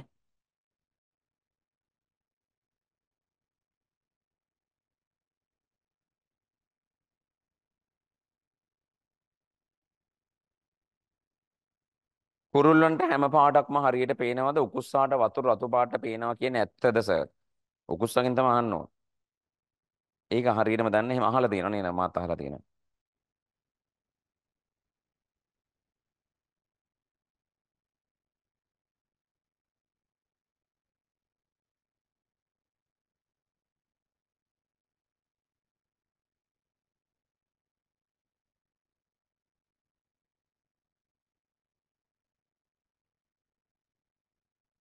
හරි. බලමු ළමයි. එන්න. ළමයි මේ එවුග්ලිනා, උල්වා, ඇමීබා, පැරමීසියම්, ජෙලිඩියම්. පළවෙනි එක. ඒකසෛලිකය, බහුසෛලිකය. කවුද ඒකසෛලික? කවුද ඒකසෛලික? දැන් මේක මේ බැරි වුණොත් බරදී බැරි මේ බැරි වෙන්නේ උඹලා දෙබිඳු සුචි බෑ නෙවෙයි ඈ. මතක නෑ ලක්ෂණ. එතකොට කරන්න බෑනේ. කවුද ඒකසෛලික? එවුග්ලිනා ආයේ ඇමීබා ආයේ පැරමීසියම්. එහෙනම් එවුග්ලිනා ඇමීබා පැරමීසියම් ඒකසෛලිකයි. කවුද බහුසෛලික? උල්වා ආයේ ජෙලඩියම්. උල්වා සහ ජෙලඩියම්. අපිට හරියට ලියන්න බැරි ඉඳ ඔහම දාගන්නවා. ලක්ෂණ මතක නැත්තම් කරන්න බෑ. ඒක ළමයි මෙහෙමයි. දෙයියේ මම දැක්කර ගෲප් එකට ළමයි දාලා තිබ්බ ටයිම් මැනේජ්මන්ට් එකක් ගැන. ළමයිනේ වැඩ නම් ගොඩ ගහගන්න එපා. ඒක බොහොම ආදරණීය ඉල්ලීමක්. වැඩ නම් ගොඩ ගහගන්න එපා. ඒ කියන්නේ මේ මෙහෙමයි විභාගේ ලඟ වෙලා පාඩම් කරන්නම්. කෙලින්ම ලියලා තියාගෙන ඉන්න. සෙකන්ඩ් සයි අපි රිවිෂන් පටන් ගන්නකොට කියන්නම්. එතකොට එන්න. එදිනෙදා වැඩ කරන්න ඕනේ. අර ඕ ලෙවල් කාලේ වගේ ළම අන්තිම මාසේ පාඩම්. එහෙම බෑ. දැන් මට දරුවෙක් කියලා තිබ්බා මැයි මාසේ නෙවෙයි අප්‍රේල් මුල් සතියේ එක්සෑම් තියෙනවා කියලා. අප්‍රේල් මුල් සතියේ එක්සෑම් තියෙනවා නම් මේ අද පටන් ගන්න පාඩම් කරන්න. අද පටන් ගන්න ඕනේ පාඩම් කරන්න. රසායනික පදනම, සෛලීය පදනම, විභාජනය, එතකොට එන්සයිම, ශ්වසනය, ප්‍රභා සංශ්ලේෂණය අහන්න ඒ තැනට දක්වා තියෙන හැම දෙයක්ම පාඩම් කරගෙන ඉන්න ඕනේ. දැන් පටන් ගන්න ඕනේ. හෙට එක්සෑම් කියලා අද නම් පාඩම් කරන්න බෑ. හරි අද නම් පාඩම් කරන්න බෑ. එහෙම කරන්න බෑ මේ වැඩේ. රයිට්? ඒ කියන්නේ අද ඉඳන් කරගෙන යන්න ඕනේ. ගන්න මුලින් ඉඳන් දීපු හැම ක්වෙස්චන් පැක් එකක්ම ගන්න හැම රිවයිස් පේපර් එකක්ම ඒ හැම දෙයක්ම නැවත බලාගෙන ඉන්න. නැවත බලාගෙන ඉන්න. හරි ඒව මාර වැදගත්. දැන් ඔයගොල්ලන්ට මොකද වෙලා තියෙන්නේ අපි යුනිට් ටෙස්ට් එකක් කරන්න බලාපොරොත්තු වෙන යුනිට් ටෙස්ට් එකක්. ඒ කියන්නේ සෛලීය පදනම ගාම පේපර් එකක් දෙනවා මම ඩිස්කෂන් එක දෙනවා. රසායනික පදනම පේපර් එකක් දෙනවා මම ඩිස්කෂන් එක දෙනවා. විභාජනයෙන් පේපර් එකක් දෙනවා මම ඩිස්කෂන් එක දෙනවා. ප්‍රභා සංශ්ලේෂණයෙන් පේපර් එකක් දෙනවා මම ඩිස්කෂන් එක දෙනවා. ශ්වසනයෙන් පේපර් එකක් දෙනවා මම ඩිස්කෂන් එක දෙනවා. අපි ඒක රිවිෂන් එකත් එක්ක කරා අපි ඒ ඩිස්කෂන් ටික දෙනවා. ඒ හින්දා ඒක ටයිම් ටේබල් එකක් අපි දෙන්නම්. ඒකල් අපි පේපර් එකක් දෙන්නම් ඔන්ලයින් පේපර් එක දෙන්නම්. පේපර් එක කරන්න ඩිස්කෂන් එකක් කරන්න ඊට ඉස්සෙල්ලාම කෙලින්ම ඒ ඔක්කොම කරලා විභාගයට යන්න. ඒක අපි දෙන්නම් ඉදිරි සතිවලට. රයිට්. දැන් කොළ පාට තලසක්ලු කොළ පාට තලසක් නෙවෙයිලු. ඔය බෙදාගෙන තියෙන්නේ කාවද? කාවද බෙදාගෙන තියෙන්නේ? ඔල්වා සහ ජෙලිඩියම්. එහෙනම් අපි ළමයි මෙන්න මෙතෙන්ට ගිහිල්ලා දානවා අංක 2 දෙවෙනි ලක්ෂණේ. කවුද කොළ පාට තලස? ඈ දරුවනේ ඔල්වා. කවුද එහෙම වෙන්නේ නැත්තේ? ජෙලිඩියම් කියලා දාගන්න. ජෙලිඩියම් කියලා දාගන්න. ඊට පස්සේ දැන් චවිකාව දරයි චවිකාව නොදරයි කවුද? මෙන්න මේ තියෙන ඒකසෛලිකයෝ. එහෙනම් මෙන්න මේ තුන් දෙනාව මකලා මෙතෙන් දාගන්නවා අංක 3. දැන් කාට චවිකාව තියෙන ওই තුන් දෙනාගෙන්? ඒව මතක නැත්තම් පුතේ මේක කරන්න බෑ. ඒක කිව්වට පස්සේ කට්ටිය පෙරලනවා බලනකොට පොත නෑ අනිත් පොතේ. නෑ. හරි. කාට චවිකාව තියෙන්නේ? එවුග්ලිනාට තියෙනවා. ආයේ පැරමීසියම්ට තියෙනවා. කාට නැත්තේ? ඇමීබට නෑ. ලියනවා ඇමීබා. එතන මෙන්න මේ දෙන්න වෙන් කරගන්නවා මෙන්න මේ ලක්ෂණේදී. එහෙනම් මෙතන මකලා දානවා කීයද? අංක 4 කියලා. අංක 4 කියලා. කාටද කශිකා තියෙන්නේ? එවුග්ලිනාට තියෙනවා. කාටද කශිකා නැත්තේ? පැරමීසියම්ට නැහැ. ඔය තමයි දෙබිඳුන් සුචි. අතොස්සර මේක හරි ගිහපු කට්ටිය ඔන්ලයින් එකේ අතොස්සන් මොකක්ද අවුලන්නේ හරි අපි යන් තව එක දැන් මේ දැන් ගිය අවුරුද්ද අයියලක් කලරන් මේ වගේ කරා මම ওই කටපාඩම් කරන් ඇවිල්ලා මේ සාමාන්‍ය මේව කරන්නේ නැහනේ ඒ වේලට දෙන්නේ ඒතර ගිය අවුරුද්ද අයියලක් කලරට වෙන මොන හරි සෙට් එකක් දීලා තියෙන්නේ ඒකේ වීඩියෝ එක තියෙනවා මම ඒකත් ගෲප් එකට දාන්න ඒතර වෙනම දෙබෙදුන් සුචි කොට ඒවත් හදපල්ලා ඉතින් පුළුවන් වෙනවා ඔන්න ඊළඟ එක ඔන්න දුව කිරිපණුවා කිරිපණුවා වැරහැලි පණුවා බැරහැලි පණුවා පටිපණුවා අද සර් මේකේ තේරුම ඔක්කොම පණුවනේ පටිපණුවා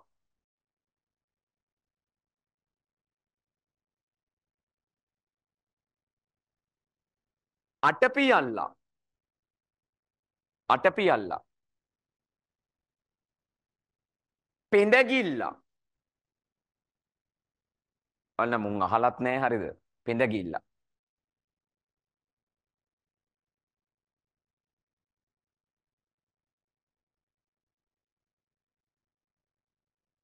ඉන්න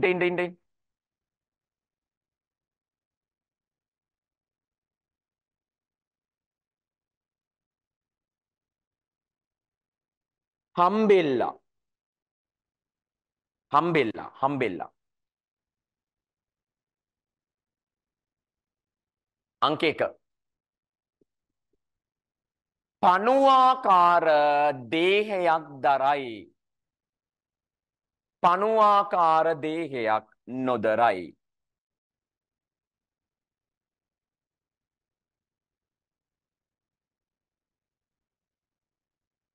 අංශපාදිකා වලින් සංචරණය කරයි අංශපාදිකා වලින් සංචරණය නොකරයි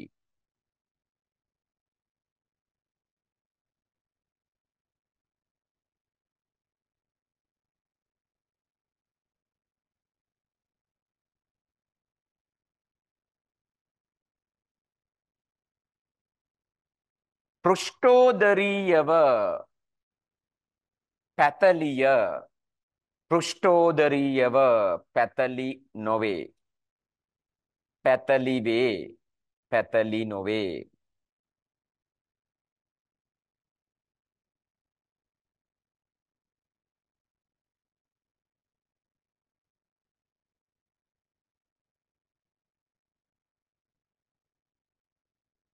අයින ලොට්ට යන්නේද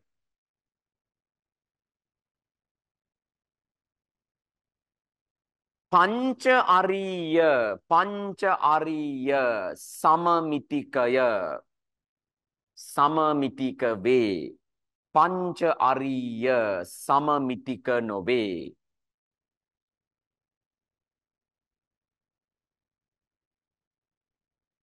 බාහිර කවචයක් ඇත බාහිර කවචයක් නැත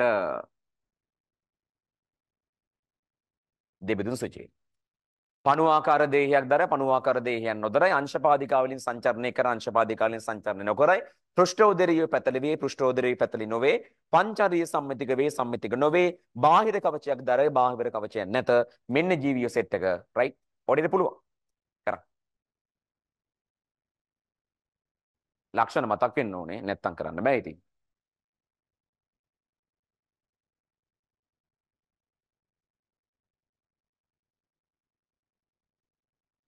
try කරන්න try and try one day you can fly කියලා අහලා තියෙනවනේ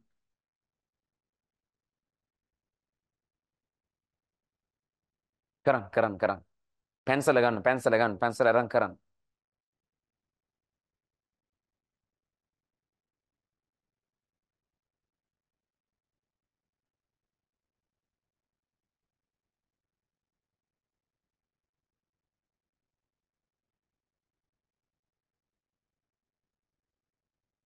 ඕවට ළමයි මේ දෙබිදුන් සුචි බැරි වෙනවා නම් බැරි වෙන්නේ දෙබිදුන් සුචි බෑ නෙවෙයි ඈ.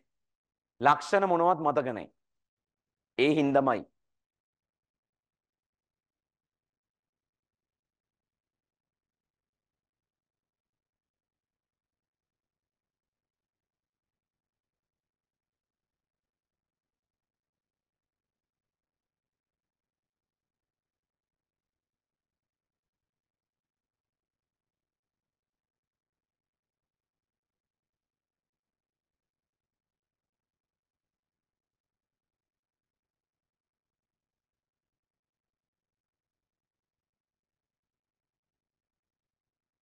කරන්න පුළුවන්.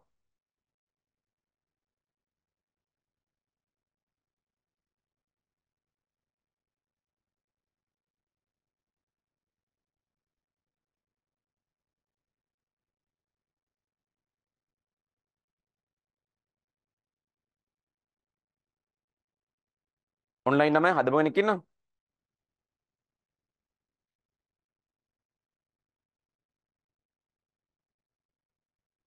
හොඳයි. ඉවරයි. අංක දාන්න.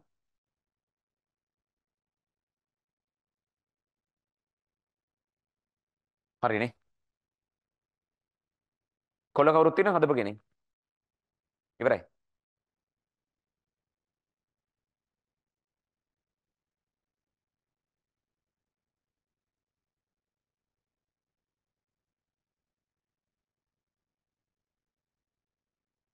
ඉවරයිද?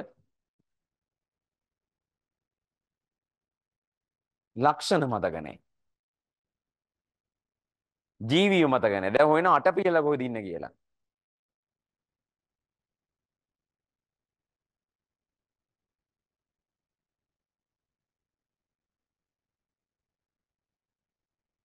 හරිනේ. හරි.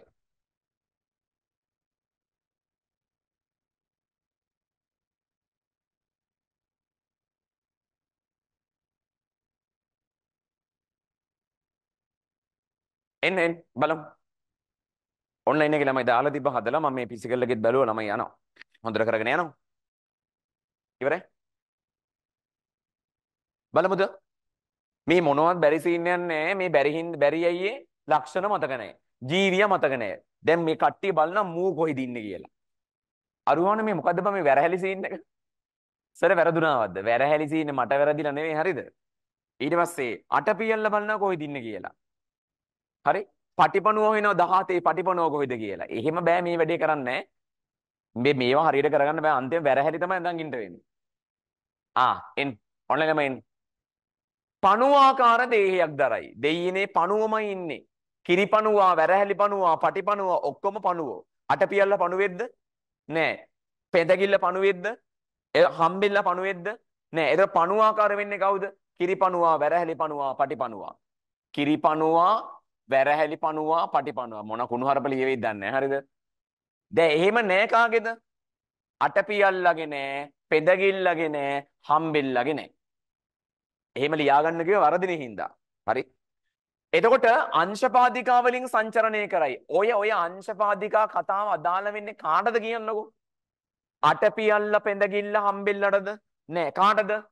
වැරහැලි පණුවා, කිරි පණුවා, පටි පණුවා සෙට් එකට. එහෙනම් මේ ටික මකනවා. එහෙනම් පුතේ මේ ලක්ෂණේ ඉන්නේ කවුද? අංක 2. දැන් ඔය අංක 2 පණුවන්ගෙන් කවුද ළමයි අංශපාදිකා දරන්නේ? කවුද? වැරහැලි පණුවා. ඇයි? ඇන ලීඩ් ආවා. එහෙනම් අනිත් පණුව දෙන්න මෙතන ඉතුරු වෙනවා. කවුද අනිත් පණුව දෙන්න? අනිත් පණුව දෙන්න පුතේ මෙතන ඉතුරු වෙනවා. කවුද අනිත් පණුව දෙන්න? කිරි පණුවයි අනිත් එක්කෙනා පටි පණුවයි. මේව ලියන පොඩ්ඩක් මේ බල්ලා ලියපල්ලා මම කුණුහරුප බල් ලියවේ. හරිද? ඊට පස්සේ ළමයිනේ පෘෂ්ඨෝදරීය පෘෂ්ඨෝදරීය පැතලි නොවේ. ඔය කවුද බෙදාගෙන තියෙන්නේ? පෘෂ්ඨෝදරීය පෘෂ්ඨෝදරීය පැතලි නොවේ කියලා කවුද දුව මේ බෙදාගන්නේ? මේ කිරිපණුව පටිපණුවද අටපියල්ල පෙඳගිල්ල හම්බෙල්ලද? කිරිපණුවයි පටිපණුවයි. කවුද පෘෂ්ඨෝදරීය පැතලි? පටිපණුවා. එතකොට එහෙම නැත්තේ කවුද? කිරිපණුවා. එහෙනම් මෙන්න මේක මකනවා. මෙන්න මේක මකලා මෙතෙන් දාගන්න අංක කීයද? අංක කීයද? කීයද? 3. හරි. දැන් මේ සෙට් එක ඉවරයි. දැන් මේ පංචරීය සම්මිතිකයි පංචරීය සම්මිතික නොවේ කියලා බෙදාගන්නේ මොන ජීවිය සෙට් එකද? ඈ ඈ කවුද? මේ පෙඳගිල්ල ඉන්න එකානේ. පෙඳගිල්ලනේ මේ පංචරීය සම්මිතික. ඒ කියන්නේ මෙන්න මේ සෙට් එක. එහෙනම් මෙන්න මේක දැන් තමයි මකන්න ඕනේ. ඒක ලෙතන ලියන්න ඕන අංක කීයද? 4 කියලා. එහෙනම් කවුද පංචරීය සමමිතික? ඈ පෙඳගිල්ලම්. එහෙනම් පංචරීය සම්මිතික නෑ කවුද? කවුද? අයියෝ කවුද? අටපියල්ලයි ආයේ හම්බෙල්ලයි. දැන් ඔය ඩබල් එකකින් ළමයිනේ බාහිර කවචයක් තියෙන්නේ කාගේ? දන්නව කට්ටිය? තියෙන්නේ අටපියල්ලගේ. මං එදා උගන්වනවනම කිව්වා මුගේ තියෙන කෑලි යටේ කවචයක්. ළමයිනේ එහෙම එකක් නැත්තේ කාගේද? මං කිව්වේ අපේ ගෙවල් වල ඉන්න ගොළු බෙල්ලා වගේ එකෙක් උගේ කට්ට නැහැ. උට කියනවා මොන බෙල්ලද? හම්බෙල්ලා කියලා කියනවා. රයිට්. මේක හොඳ එකක්. මේක හරිය කියපු කට්ටියත් උස්සන්. ඔන්ලයින් එකේ මොකක්ද තාත්තේ? හරිනේ? රයිට්. ඒතර මං හැදුවට පස්සේ හදා ගන්න. අපි යනවා තව එකකට ළමයි. දැන් වෙලාව කීයද දන්නේ නේ? 5ට 7ක් තියෙනවා. අනේ හුනේ ගන්න එපා මේ පැත්තට එන්න. හරි.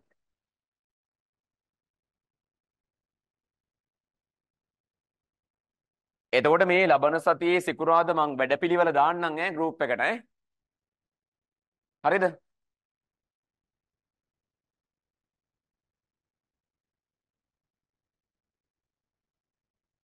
ළමයි ටක් ගාලා හදමු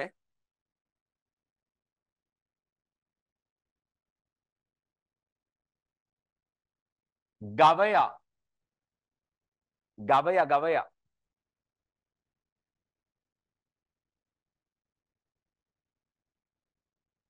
ගවයා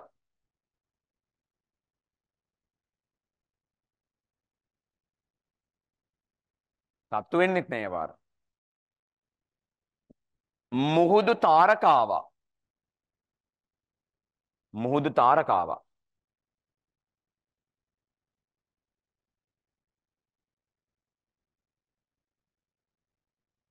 කකුලුවා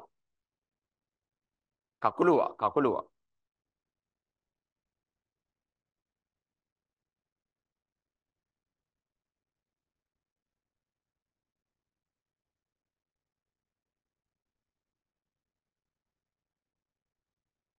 කපුටා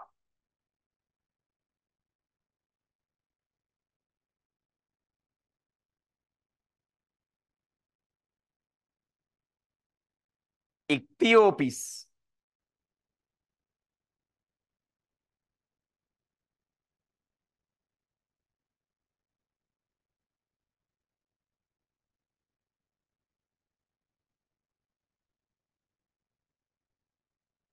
දැන් ඉක්තියෝපිස් හොයනවා.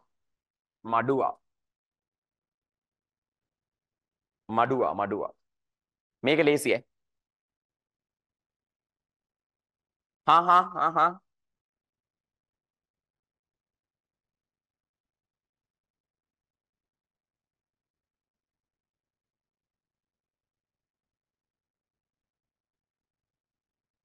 ළමයි පළවෙනි ලක්ෂණය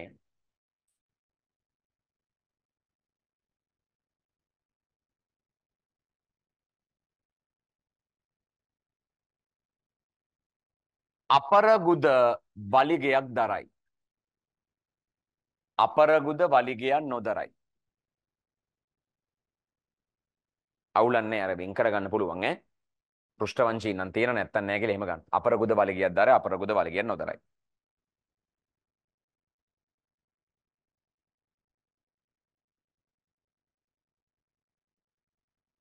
නාල පාද දරයි නාල පාද නොදරයි.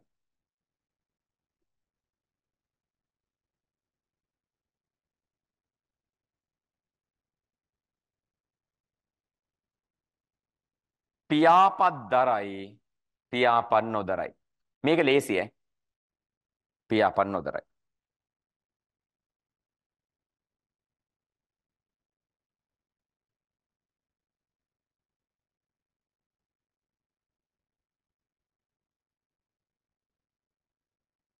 රෝම වලින් වැසුණු සමක් දරයි.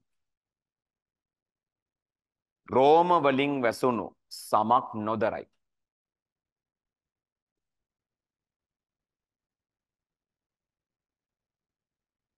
වරල් දරයි වරල් නොදරයි. පට්ට ලේසි ඈ. වරල් දරයි වරල් නොදරයි.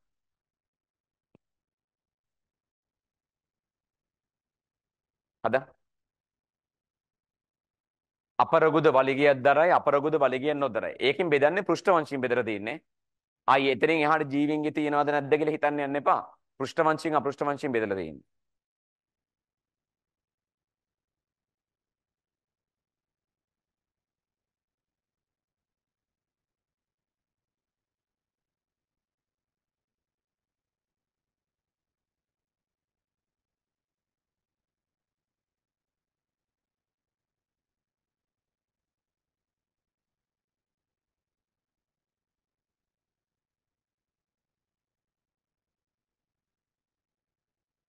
හරිද?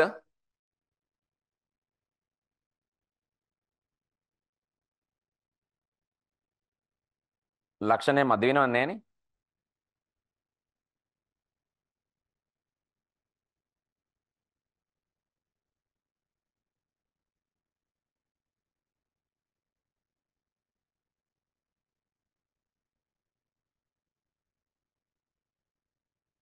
මේක ලේසි.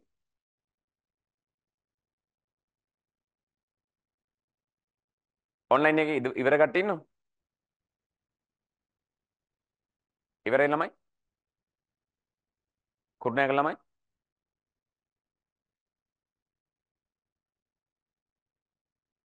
ඉවරයි.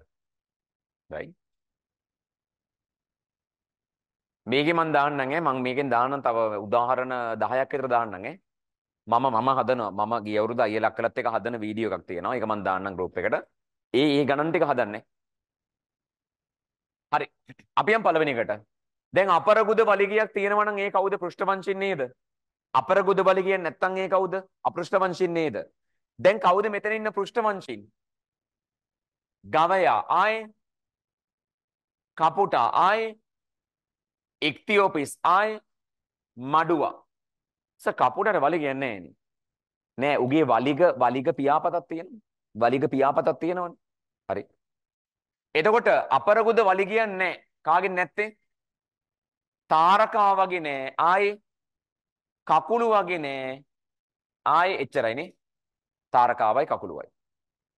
නාලපාද තියෙන්නේ කාගේද? නාලපාද තියෙන්නේ කාගේද? Who has නාලපාද ළමයි? ඈ? එකිනොඩර්මේට නේද? එකිනොඩර්මේට නේද? එහෙනම් නාලපාද දරන්නේ මුහුදු තාරකාවා. මුහුදු තාරකාවා. එන මට හොඳ බවාල වගේ කියන්න. ඔය බෙදාගෙන තියෙන්නේ මේ දෙන්නව නේද? එහෙනම් මේ දෙන්නව නේද දරන් තියෙන අංක දෙකට? ඔව්. එහෙනම් ඒකෙන් ළමයි නාලපාද නැත්තේ කාටද? නැත්තේ කාටද? කකුළු වාට නේද? නාලපාද නැත්තේ. එතකොට පියාපත් දරයි පියාපත් නොදර කියලා එහෙනම් කවද මේ බෙදන්නේ? මේ කට්ටිය නේද? මේ කට්ටිය නේද බෙදාගෙන තියෙන්නේ. එහෙනම් මෙතන දාන අංක කීයද? අංක 3 කියලා නේ. හරි. එහෙනම් අපි යනවා අංක 3ට. ළමයි ඔය සෙට් එකේ පියාපත් තියෙන්නේ කාටද? කපුටට තියෙනවා. නැත්තේ කාටද? ගවයට නෑ, ඉක්තියෝපිස්ට නෑ, මඩුවට නෑ. එතකොට රෝම වලින් වැහිච්ච සම කාටද තියෙන්නේ? ගවයට තියෙන්නේ නේ. එහෙනම් මෙන්න මේ තුන් දෙනාව අරගෙන එනවා පුතේ. කීයටද? 4 වෙනි ලක්ෂණයට. එහෙනම් රෝම වලින් වැහිච්ච සම තියෙන ගවයට. එහෙම සමන් නැත්තේ කාටද? ඉක්තියෝපිස්ටයි ආයි ඈ මඩුවටයි. හොඳයි. ඒ කට්ටිය තමයි පස්වෙනි ලක්ෂණ අරගෙන යන්නේ ඔන්ලයින් ළමයි. එහෙනම් මෙතන දාන්න ඕන අංක කීයද? අංක 5. එහෙනම් වරල් තියෙන කාටද? වරල් තියෙන කාටද? who has වරල් ළමයි? එහෙනම් who has not වරල් ළමයි? ඈ ඉක්තියෝපිස්.